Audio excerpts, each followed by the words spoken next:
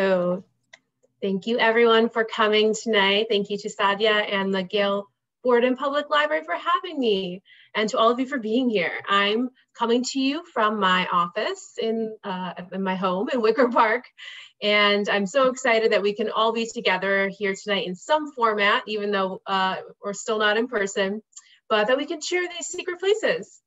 I know that our travel plans are still a bit disrupted, but spring is on the way, and I think it's a great time to learn more about our own backyards. So if you love Chicago, you're in the right place, and you're also in the right place if you like weird stories. I've got plenty of those to share with you. So we have a lot of secrets to give up tonight, and I like to keep things interactive. So I'll be doing just a bit of reading and trivia, and I definitely want to leave a chance at the end for you to share your favorite secret spots. And I'll also, if you're interested in learning more at the end, I'll have a discount code for anyone interested in purchasing the book. And if you, as Sadia said, if you have trivia responses, put them in the chat, and any questions can go in the Q&A, and we will address those at the end. So hopefully, no matter how long you've lived in the area, there will be some surprises in store tonight. All right, I'm going to start out with some frequently asked questions and a little bit of background on the book. A bit about me. I am not from Chicago originally, believe it or not. I grew up in Cleveland. So how did I get started? Well, I've been in Chicago for 11 years now. And when I moved here, I was so excited to be in a new place. I started looking around and asking questions about the things that I saw, the places that I would walk by or jog by. And I started, asking my friends who were from Chicago about different things I saw. And sometimes they knew, and sometimes they didn't know the answer. So I would investigate things on my own and blog about it. And then I started writing for some other websites around town too. So eventually I could fill a whole book. So you could say I've been writing the book since I moved to Chicago, but the actual book process took about a year. So quick intro, this is the book. It is Secret Chicago. It's got 90 places in and around the city, some photos, and just kind of like a quick summary of each place.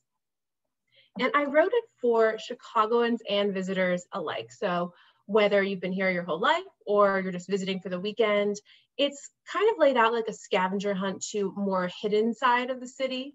And so places you might not hear about, on the travel lists. And my goal was really to get people curious to visit places that are new to them. So what did I consider secret? I defined a secret as either something hidden or a place that you might have seen before, you're familiar with, but you don't know that there's a crazy backstory to it. How did I find all these places? Well, I did a lot of reading, so shout out to our libraries. And I just asked anyone that I met. So I would be at a friend's party or music festival or an art gallery and just go up to people and ask them. And I got a lot of great secret ideas that way. It was important for me to feature places all across the city. So I started by taking the things that I had already written about, put them on the map. And then I looked for the holes in the map, the areas that I didn't know as much about. And I reached out to people in those communities. So I talked to historical societies, neighborhood leaders, bloggers, and when all else failed, I would just go grab a drink at the bar and talk to the bartender because we know they're the true secret keepers of the neighborhood. You can imagine that it was not easy to narrow down this list of stories about Chicago. So I had a few criteria. I wanted the places to be accessible for readers to visit. So there are a few where you need an appointment, but otherwise they're pretty easy to just walk in and see. I wanted there to be something there to look at. So it's not just an empty parking lot. And again, if it is somewhere that you may have heard of, I'm hoping that I'm providing an interesting angle that, or a unique story that you haven't heard before. So without further ado, let's jump into some of these secret places. If we were meeting In person, I would hand out candy to whoever shouts out the answer to the trivia questions correctly, but since we're virtual, you can go ahead and place your guesses in the chat and you'll just get bragging rights. All right, so this one's kind of a tough one, but it's one of my favorites, so I'm doing this one first. Does anyone know where is Chicago's smallest cemetery?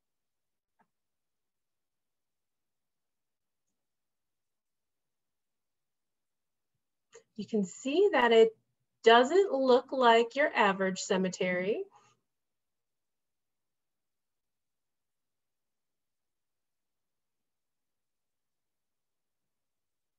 Someone guessed Goose Island. That's actually a pretty good guess, but we are not there. We're farther south.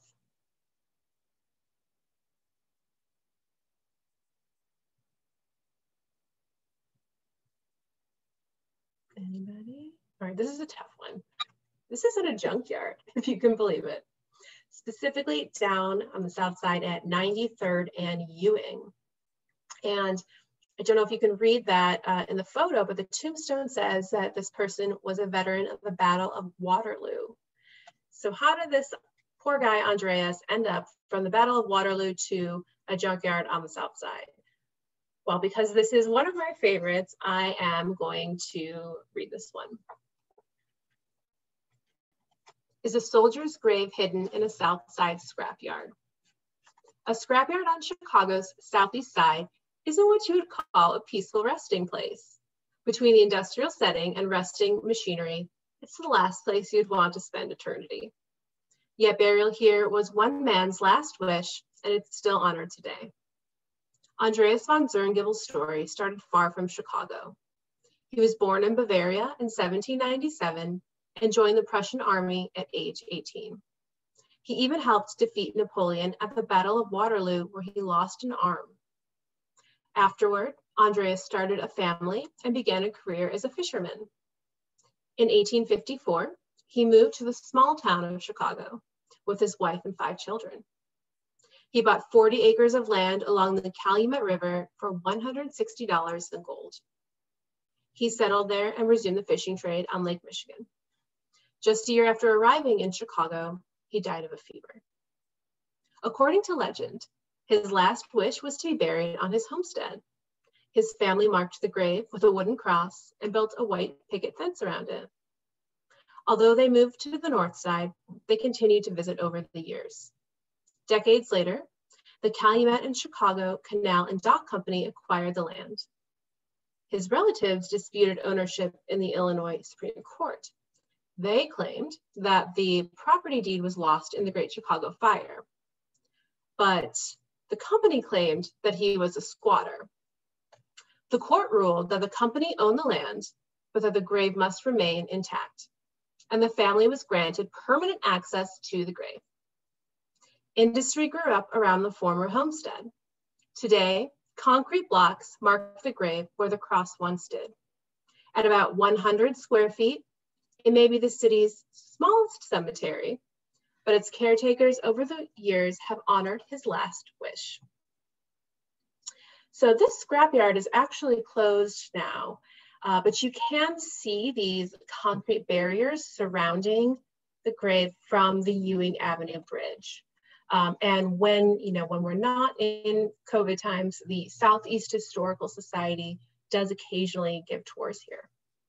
They have those concrete barriers around the headstone because it was knocked over a few times when this was a working, active scrapyard from all the heavy machinery moving around it. But you can see now it's now that it's closed, there's a little bit of nature growing back in here. So it might one day end up looking more like it did when Andreas lived here. It's just such a bizarre tale for somebody to go from battling Napoleon to being down here by himself in a scrapyard. And it's just one of my favorite Chicago stories. All right, I have a feeling some people will get this next one. Does anyone know what the call letters for WLS 890 stand for? What's the WLS? Angel asked who is the caretaker of the grave. So the company that owns the land even though the scrapyard is closed, they still own the land that it's on, and they make sure that, you know, the grave is intact and they maintain it. And the family is allowed to visit. I've read an article that, you know, a few years ago, some relatives went down there. I don't think they go regularly, but once in a while, if they would like to go visit, they do have access to it.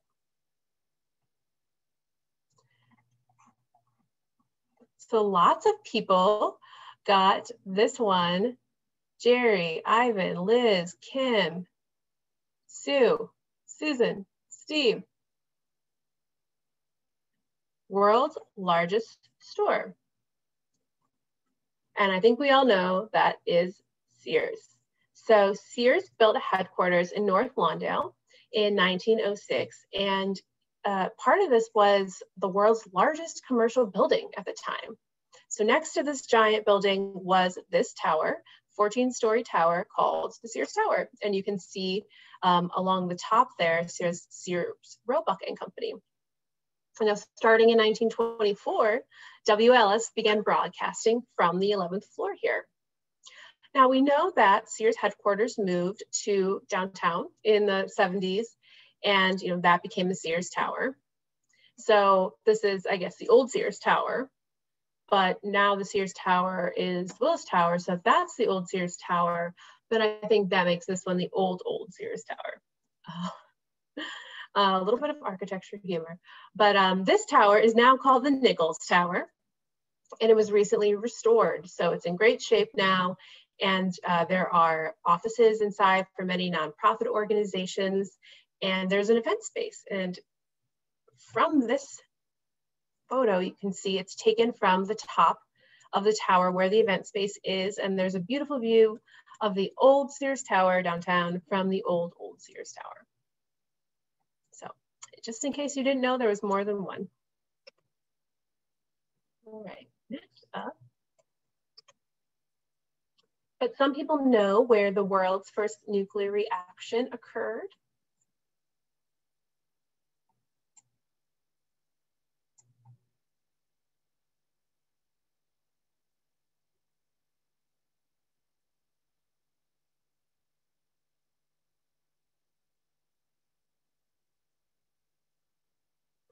Like we've got a few correct answers here. Ivan guessed Stag Field, correct, or under Stag Field. Darlene, Liz, Bernadine, Chuck, Sheldon, Sharon, Steve, Jerry, Sandy, and Susan. University of Chicago. Fermilab is a good guess, but it's not correct. This was at the University of Chicago in 1942 as part of the Manhattan Project. And yes, it was the squash court under the football field. However, does anyone know where the reactors are located now? They did not move too far.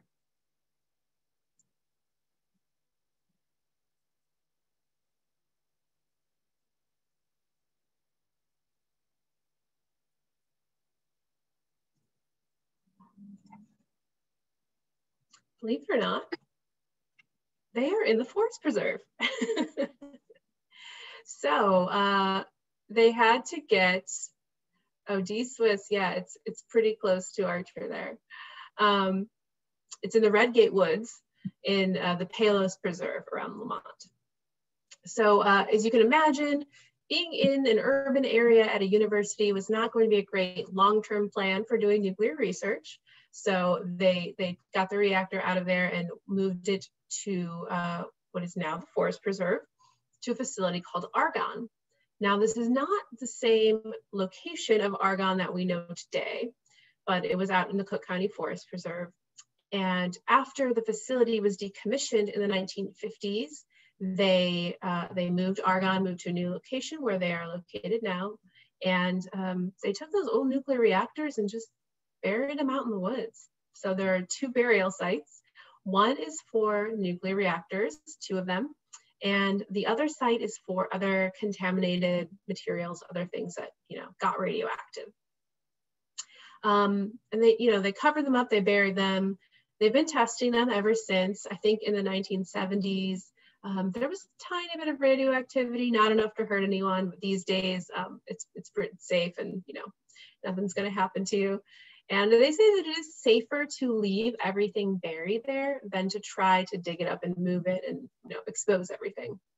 So you can go hiking. The forest preserve is open. I was there a few months ago, and walking around the Red Gate Woods Preserve, you might come across a surprise. So you can go see these 2 stone markers, but just like the sign says, don't dig. It's one of my favorites too, because it's just so fun to be walking through the woods and stumble on a piece of world history like that, just buried. All right.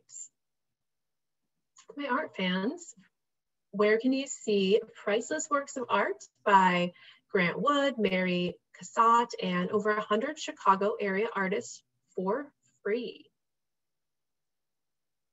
So if you know our downtown museums, not free.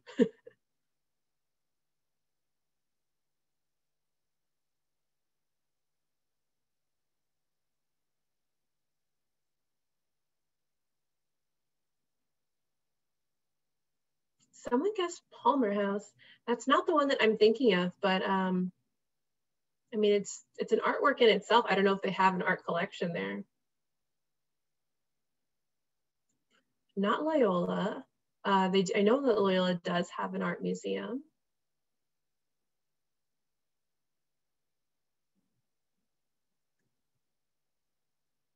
So this is actually in a Chicago Park District field house. It's the Ridge Park Field House in Beverly, and it's called the Vanderpool Art Collection. So John Vanderpool was an artist and an art educator who lived in the Beverly neighborhood. He was a professor at the School of the Art Institute, and he taught Georgia O'Keeffe. And he was a judge in painting and art for the 1893 World's Fair.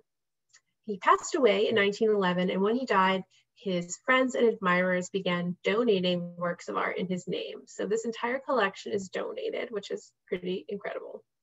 So it's got about 200 pieces on view here in the Park District, and they've got even more in storage. They don't even have enough room to hang everything up.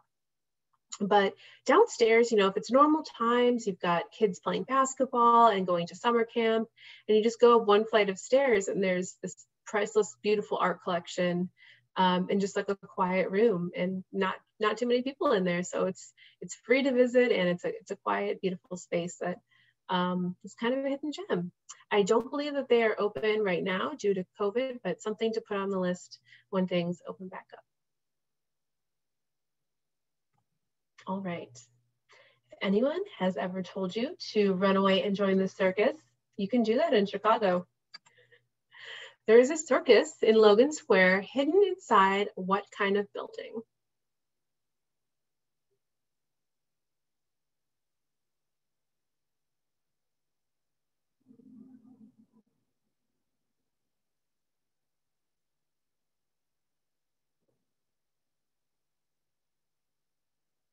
Looks like Ivan and Rebecca were first here. This is a church.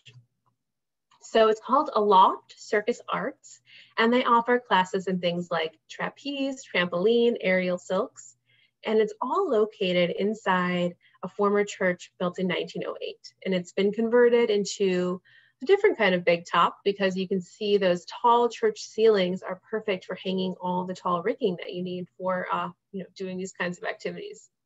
Even the bell tower has been converted into a training space. So you can take a 2-year program there, be a full-time student, and become a circus professional. Or they also have, just people who do it as a hobby or for exercise. You can take a $10 taster class to just get an idea of the different disciplines that they have there. They also right now have virtual classes. So if you're looking to pick up a new skill, they're not all so athletic.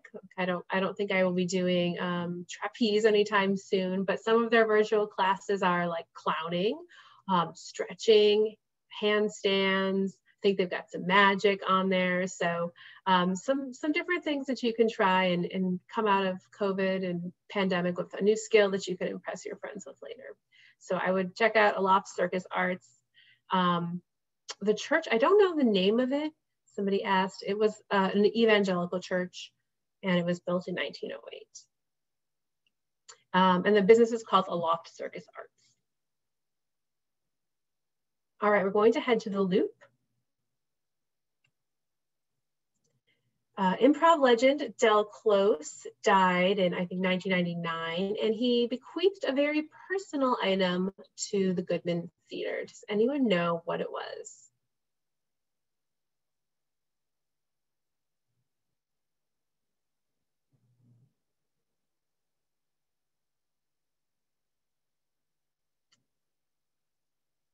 Got some comedy fans: Steve, D. Swiss, Pamela, and Steve, and Ray. Oh, lots of Ramona, Darlene, Angel. His skull. So if you don't know Del Close, he was a comedy legend, and he mentored the likes of Bill Murray and John Belushi. When he died, he left his skull to the theater in his will. He wanted it to be used as a production, as a prop in a production of Hamlet or some other plays that they were doing there. So it's in the office now of the artistic director. He's got it in a lucite case on a red velvet pillow, and that's where his skull is. But there's a twist. A few years after that, his business partner admitted that this was not really Del Close's skull. Even though it was in his will, that's what he wanted to be done with his skull, the hospital did not let her just take it. So she just went down to a medical supply store and bought a different skull. And she even removed a few of the teeth to make it match the ones that he was missing. So although he didn't get his last wish, I think he did get the last laugh, because somebody's skull's in his office. And if you're enjoying the presentation and you'd like to leave any body parts, I'm happy to take cash instead. All right. Going back to the circus, Showman's Rest is a burial plot for circus performers, and they have statues of what kind of animal guarding their graves?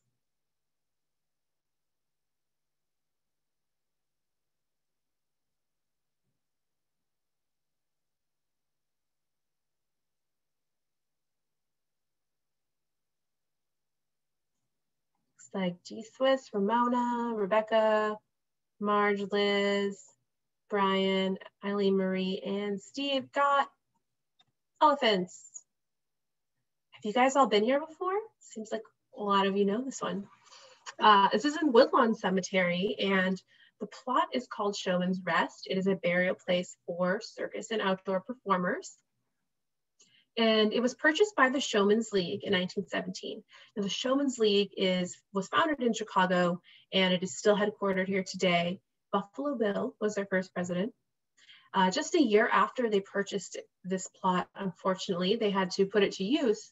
There was a circus train accident in Hammond, Indiana, and 56 people were buried here as a result.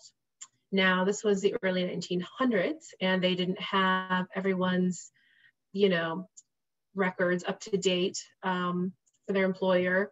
And there were day laborers. They didn't even know everybody's legal names. So some of the unfortunate victims were buried with their show name or their nickname, like Baldy, or just unknown male and female.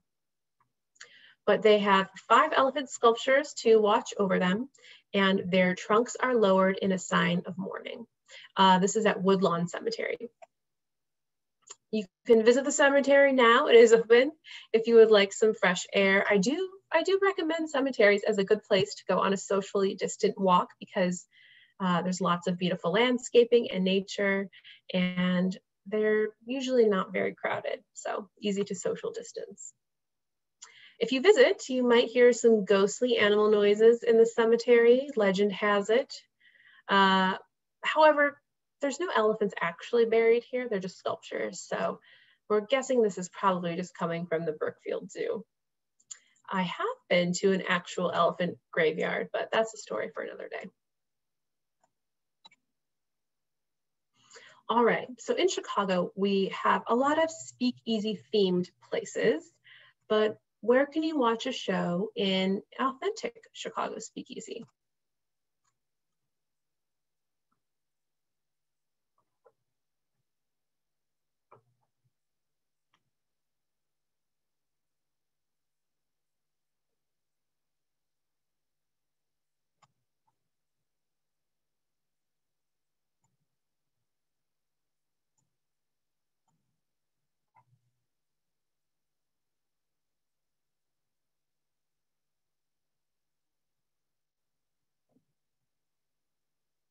The Green Mill was not the one that I'm thinking of here, but that I do talk about the Green Mill's colorful history in the book.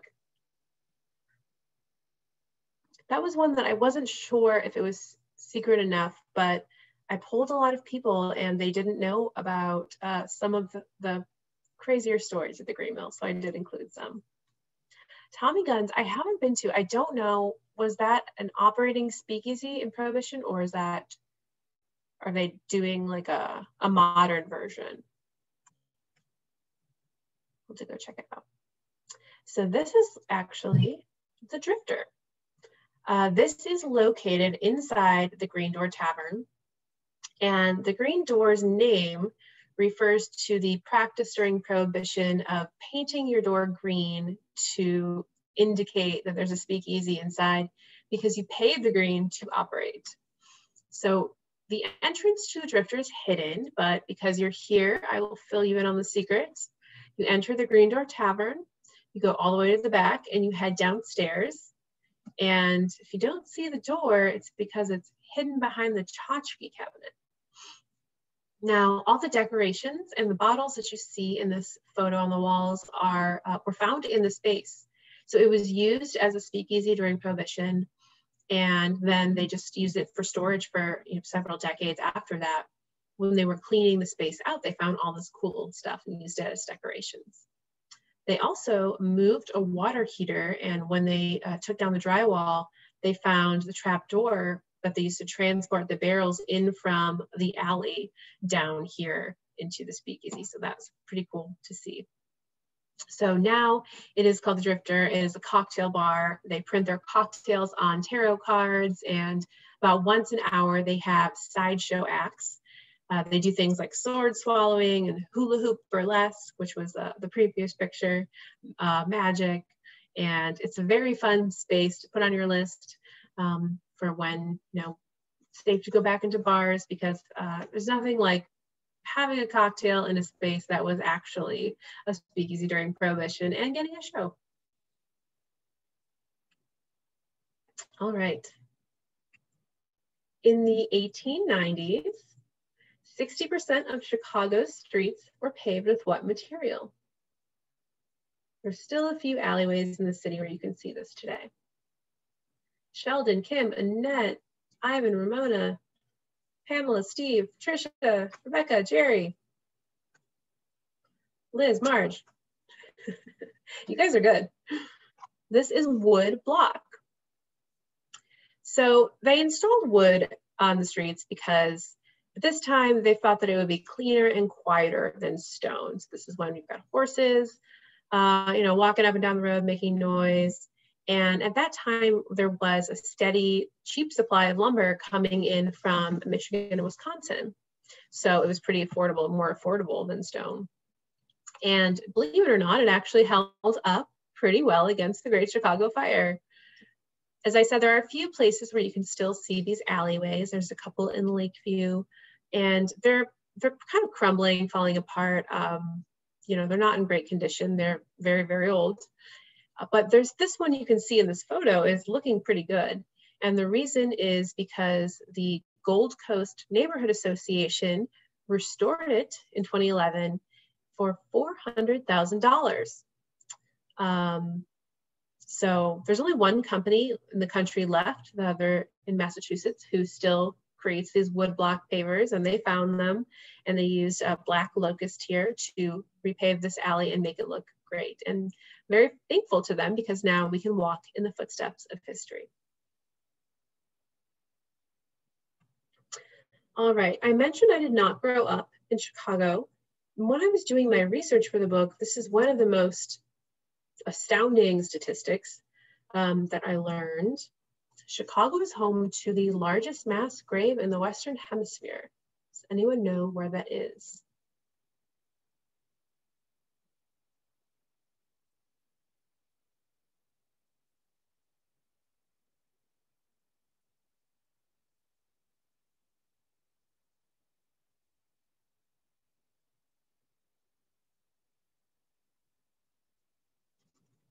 Jim guessed Bohemian. That's not the one, but that is where the victims of the Eastland disaster are, which I think was like the biggest nautical tragedy. It's not Douglas Park. They are from Camp Dearborn. So Liz got half that, and Ivan said Oakwood, which is correct. So this is Oakwood's cemetery. And, oh, Rebecca got it too. This was surprising to me because we know that there were no Civil War battles fought in Illinois, but Chicago was home to a Confederate prison of war camp. It was called Camp Douglas, which is maybe where someone got Douglas earlier, because it was named after Senator Stephen Douglas, who donated his land for the camp. And it started out as a Union soldier training camp. And this was where Bronzeville is today. But as the war dragged on and prison camps got overcrowded, they needed more places to house prisoners of war. So they began keeping Confederates there. And it was quickly overcrowded. They had about twice as many people there as it was built for. The conditions were swampy.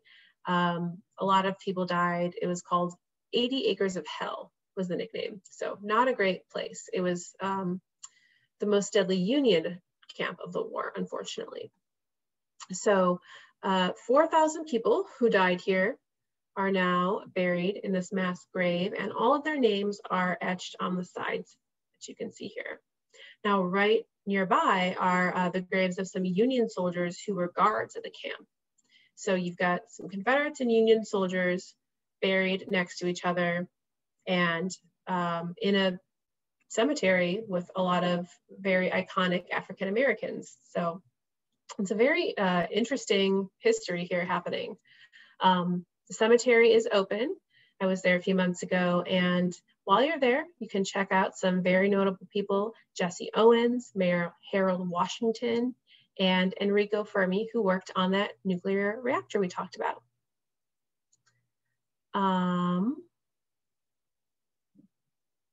Somebody asked why I'm presenting myself as taking the photos. Well, I did take every single photo that's in the book. So, you know, maybe somebody else took the same photo of the same sign, but these are all by me.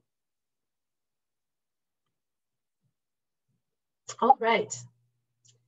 In what neighborhood do artists credit an underground energy vortex for helping them get creative?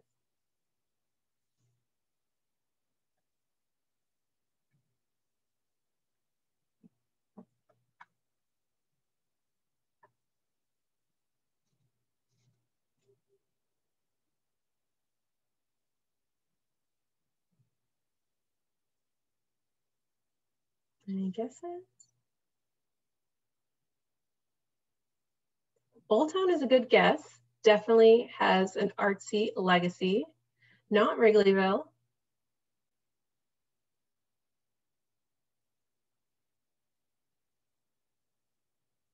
This is Fulton Market. And because many of us are not familiar with vortices, I'm going to read this one too. Before it was home to Chicago's trendiest restaurants, Fulton Market earned a reputation as an enclave for warehouse parties and creative types. Those in the know attribute the abundance of creative talent to something more than natural skills, a vortex. What is a vortex? According to Mars Gallery, it's a center of creative energy that many people feel vibrate through their bodies and minds. People and animals are drawn to vortices, where energy exists on multiple dimensions and interacts with one's inner self. Vortex locations are usually reserved for Earth's mystical natural sites like Sedona. They're rarely found in urban settings. However, Mars Gallery is reportedly located over one of these energy vortex circles. This forest lends vibrational energy to the gallery and the surrounding area. When I'm all by myself, I can almost feel a low frequency, says artist and gallery owner Peter Mars. Whatever is going on seems to stimulate creativity. A lot of the artists have commented on it. But don't take Peter's word for it. In 2002, the Chicago Journal hired a shaman to inspect the vortex. Parapsychologist Nabula Musa examined the gallery with a walking stick, tapping the floor and the walls. His findings confirmed an energy vortex near the back of the gallery. If you're interested in tapping into this well of creative energy, head to the alley near Mars Gallery's rear loading docks. You'll know you've reached the epicenter when you see spray paint on the street and a collection of tokens that artists and other visitors leave to thank the vortex. Whether or not you feel a rush of creativity after visiting the vortex, you're bound to get inspired by the many galleries and creative spaces nearby. So when I went to interview Peter Mars for this book, he asked me if I could feel the vortex because we were sitting in his studio right near the epicenter of it. And I said, I feel very relaxed and very happy, but I didn't know if, it's the vortex or because I just had a big lunch. So you'll have to go down to Fulton Market and walk around the alley and see if you can feel anything. Now, Mars Gallery has relocated as of a few months ago. The building was purchased, and I really want to talk to the new owners and find out if they know about this vortex that is on the grounds of the building that they purchased, or if they do, does the vortex cost extra in your lease? I'm dying to know. Okay, I've got a water here, but if you've got a beer, time to raise a glass. What Chicago brewery is powered by food waste?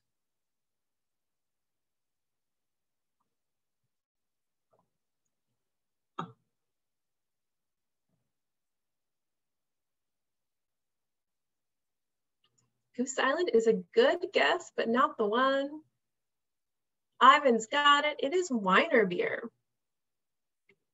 So Weiner Beer is located inside of a building called The Plant in the back of the Yards neighborhood. And it's a former pork processing plant called Pure Foods. So you can see the pier here on the outside, and then it was on top, and they very cleverly just turned that around to show what is there now. But now, these days, the plant is a vertical farm and sustainable business incubator. So there are about 16 or 20 businesses inside at any given time, and they focus on sustainable food production and energy consumption. And they all kind of help each other out. So for example, the burlap bags from the coffee company are then used to grow microgreens, or the spent yeast and wheat from the brewery are used in the bakery. And the entire facility is working on becoming powered by an anaerobic digester. So they'll be able to use their organic waste and put it in this big machine. And other organizations around the city, like I believe the Shed Aquarium is one, have pledged to donate their organic waste also, because I guess it will take a lot to power this big facility. And once they're able to power themselves with organic waste, then they'll be completely off the grid, and it'll be a closed loop, sustainable system here, which is really neat. During normal time, they do offer tours. I recommend checking it out sometime.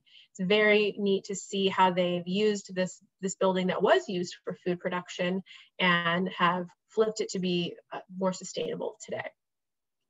Now, they do have a weekly farmers market, and it's continuing online now, so you can order food, vegetables, and other products from the businesses inside, like Weiner Beer. There's kombucha, coffee, bakery. You can pick them up there or have things delivered. And I am enrolled in their CSA, so they partner with other local farms, and I get a box of local produce from them weekly. So that's been really fun to explore and find a way to get some really, really local stuff. Yes, Ivan mentioned the Packingtown Museum, dedicated to the history of, the packaging in the back of the yards. Have you been there, Ivan? I have not been there yet. I don't know if it has opened yet. I believe they were talking about it last year. I'm looking forward to that. I love a small museum. Speaking of museums, Museum of Surgical Science has a lot of interesting things, but among them is the death mask of an infamous ruler. Does anyone know who that might be?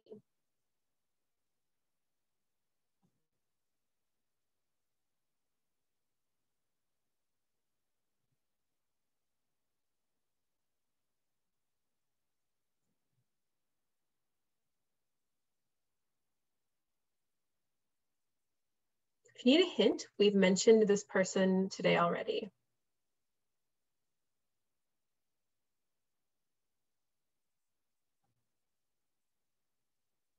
Ivan says that he saw a talk for the Packingtown Museum. Okay, so it sounds like it's there, but haven't been there yet. Sharon got it. The answer is Napoleon. So you might imagine that the Museum of Surgical Science has a lot of creepy things that make you appreciate modern healthcare. But I was surprised that they have a fine arts collection, which is what this plaster cast belongs to. And it was made from Napoleon's death mask in 1821. They have manuscripts and a library, including Florence Nightingale's letters, and beautiful paintings and sculptures that illustrate medicine throughout history. We've got a hall of beautiful sculptures of scientists and medical people, inventors. And of course, they do have a lot of crazy things like an iron lung and this set of ancient trephine skulls, which is when they would drill a hole in your skull to relieve pressure. So glad we can just take an Advil today. But this whole collection is all located inside a mansion, and it's the only mansion in the Gold Coast that is open to the public. So it's right down the street from that woodblock alley that we talked about if you want to do a little neighborhood trip. This mansion was built to resemble Versailles, and it belonged to a socialite. She left it to the museum when she passed away. So you're walking around looking at the iron lung, and they have a modern art collection. They've got an old-timey apothecary, but it's all inside this museum with like marble staircases and chandeliers. So it's this gorgeous setting, a very unique place to visit.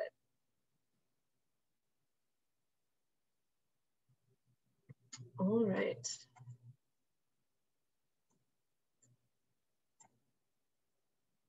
The Rolling Stones wrote a song called 2120 South Michigan. I don't know if anyone knows this one. It's kind of a deep cut, but what is at that address now?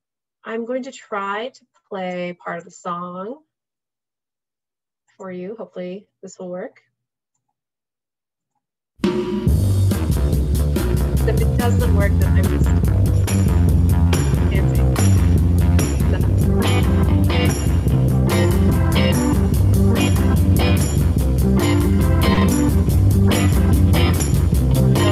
Looks like Ivan spared you guys. It is a blues museum. And Rebecca spared you from my dancing. This is Willie Dixon's Blues Heaven Foundation. Now, in the 1950s and 60s, as Dees was guessed, it was home to the legendary rhythm and blues label Chess Records. They produced hits like Johnny Be Good and Etta James's At Last. And blues legend Willie Dixon worked there as a musician for many years. He created this foundation to preserve the blues music legacy and get some royalties for the artists. So you can tour this building and learn about Chicago's blues history. You can see the studio that Keith Richards called the Perfect Sound Studio. Now, when I visited, there were people there from all over the world. There was someone from the Netherlands and Hungary and the UK. I was the only person from Chicago who was on the tour. So I know they're talking about putting in another blues museum in the Loop, which is great. But I think there's something really special about being able to go and see the place where the songs were recorded and where these artists worked. So look out this summer to see if they're open, and they normally do free concert once a week in the summer. There's a garden that's attached to the museum. So if you'd like to go get a sample of that, you know, check out their website and see if they've got that going on this year. All right, sports fans. Bohemia National Cemetery is the final resting place for which sports fans?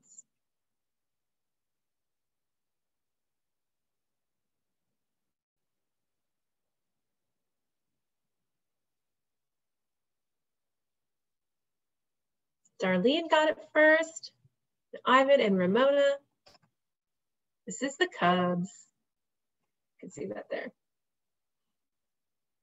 So hopefully we get a little more baseball this year.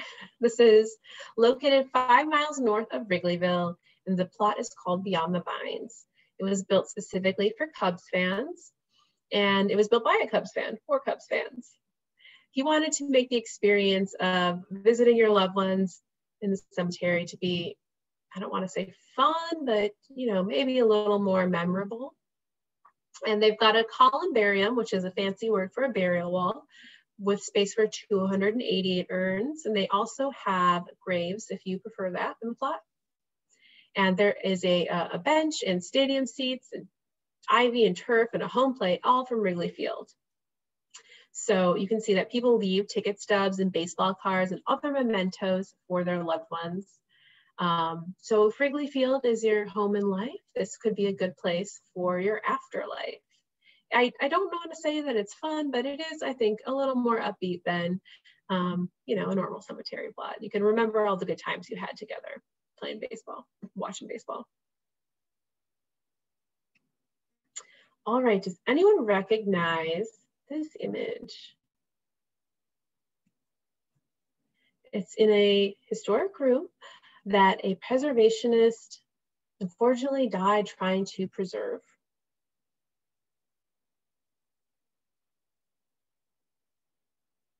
Jerry got that one right away, and Angel, Patricia. So this is at the Art Institute, and I know that the Art Institute is not a secret place. It is a very well-known place. But I think that within the Art Institute, this is kind of a hidden spot. And let me know if you disagree, but I am an Art Institute member, and it took me, I think, years until I uncovered this room. It's the Chicago Stock Exchange trading room.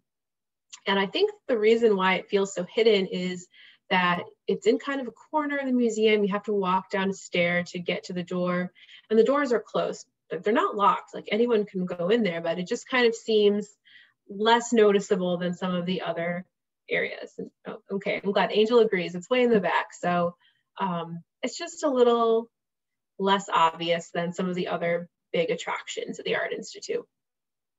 Now, the Chicago Stock Exchange trading room, or the Chicago Stock Exchange, was built in 1894 by the famous architecture duo of Louis Sullivan and Dagmar Adler.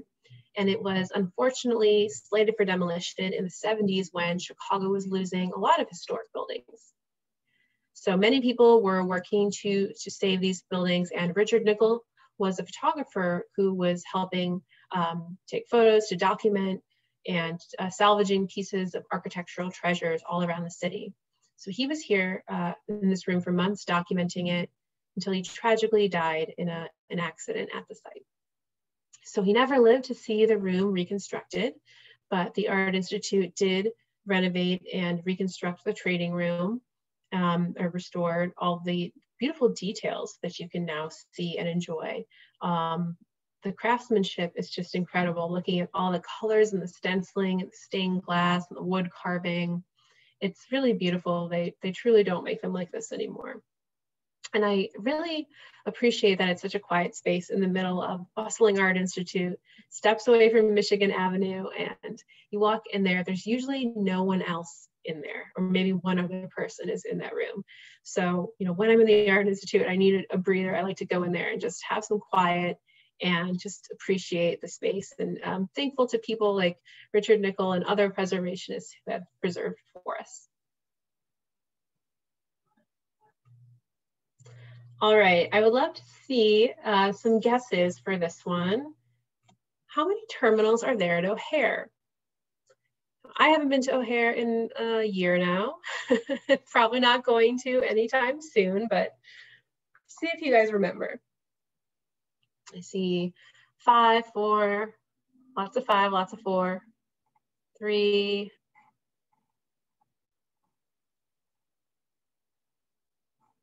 I'm not sure. I'm not sure what one. It looks pretty evenly divided. Well, thank you for weighing in. 4 domestic, 1 international, 5, 1 is closed. All right. Drum roll, please. The answer is 4. Now, when you look at the sign, you may never have noticed because you're probably in a rush to get on a plane, but they are numbered 1, 2, 3, and 5. So there is no Terminal 4. It used to exist, but when they built the new international terminal in the late 80s, they closed Terminal 4 and they named the new terminal 5 because they thought that it was less confusing for travelers than naming the new one 4 and having people go over here where the old one used to be instead of the new one. I don't know if that's less confusing, but that was their goal. So we don't have a number 4. There is a sign of where 4 used to be. And if you're a nerd like me, I like to go and look for it when I'm in O'Hare and get a kind of a chuckle to myself. But when you walk in, you see this big sign, you take a left, and before you get on the moving walkway, look to your left again, and there's a sign for Elevator Center 4. Now, that just goes up to a bus terminal. Nothing too special, but that's where Terminal 4 used to be. So I like to look out for it and remember Terminal 4. I know that there's some new construction happening at O'Hare. Does anybody know, is there going to be a new terminal? If so, what are they going to number it? Are they going to call it 4? Are they going to call it 9? Just something random? 6? Who knows? If you know, let me know. All right, this is kind of a spooky one. There's a Chicagoland cemetery that has a woman whose body was exhumed after her mother had nightmares that she was buried alive. Does anyone know this story?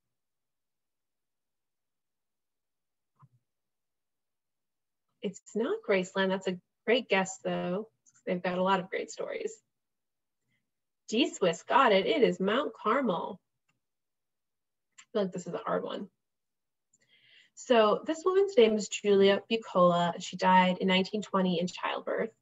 And she's nicknamed the Italian bride because she was buried in her wedding gown. Now, just a few months after she died, her mother, Philomena, started having nightmares that her daughter was buried alive.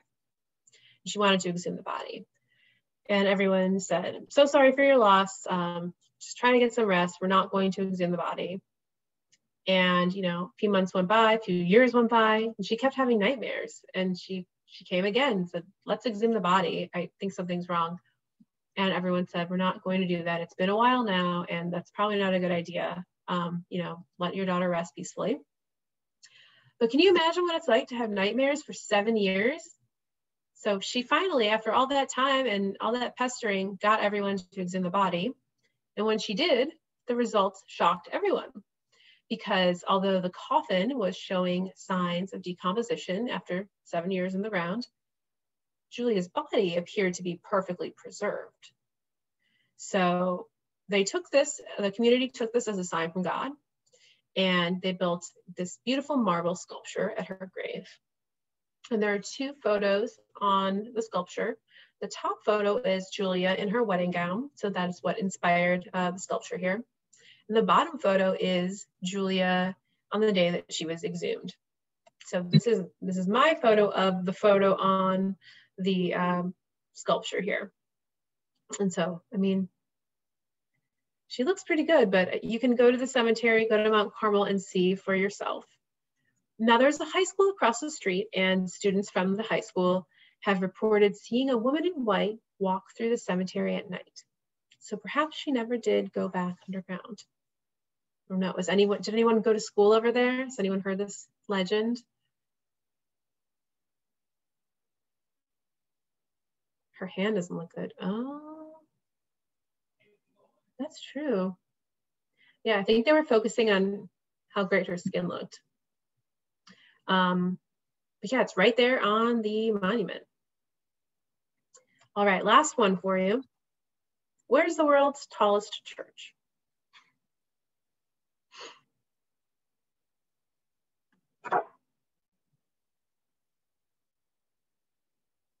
It is in the Loop. Angel's got that. It is a Methodist church. All right, a few of you guys are guessing it. It is the Sky Chapel. It is in the Loop. It is the Methodist church. It is the First United Methodist Church. You might be able to recognize it now from the outside here next to Daly Plaza. This congregation is older than the city of Chicago. They were founded in 1831, and their first church was a log cabin across the river. But they upgraded, and in 1924, they built this Gothic skyscraper. Now, to get to the Sky Chapel, it's all the way in the old bell tower up on the 27th floor. You have to take 2 elevators and a set of stairs, narrow stairs, to get all the way up there. And in the Sky Chapel, yes, you see the stained glass. 2 things here. It's the chapel itself is in the stained glass, which I don't think you see very often. And somebody mentioned that an airplane, because usually stained glass in these old churches predates airplanes, but not in this case, which is pretty cool. Now, this chapel is 568 feet tall, and it is the highest place of worship above street level. Now, there is the main church for First United Methodist is on the ground floor. And in between all those floors, they have some offices, but they do rent out a good portion of the building because it's prime location down here, downtown. A lot of attorneys rent offices there because they've got, right next to City Hall and the courts, and you're right in the heart of the Loop here. So it makes sense that the church would make some money and rent out a lot of this real estate. But there's a building in Germany called Minster. It's only 530 feet tall, but they like to claim that they are the tallest building used entirely for religious purposes, because ours is not entirely religious. So we are the highest place of worship above street level. Either way, it's a great view from up there. And during normal time, the church does give a free tour daily. Anyone can come in and take a tour and get to go see the Sky Chapel, which I think is really nice that they invite people to come in and share this very unique space with them. I know we're right at time. Oh, Patricia's got a friend who used to work there. Oh gosh, I bet that's a really cool building to work in. Great location. All right, so I know we're right at time. I would love to hear if you have any favorite secret places around Chicagoland, because as I mentioned, I learned so much just by asking other people what their favorite secret spots were. And you guys are, super knowledgeable. So please share. And if you have any questions, please post those in the chat too. If you'd like to check out the book, you can find it at Barnes & Noble, Amazon, your local bookstore, or you can order it from me directly at secretchicagobook.com. I've got a discount for, thank you for attending today. And you can also follow me on social media, sign up for your newsletter, all on the website. So, does anyone have any questions?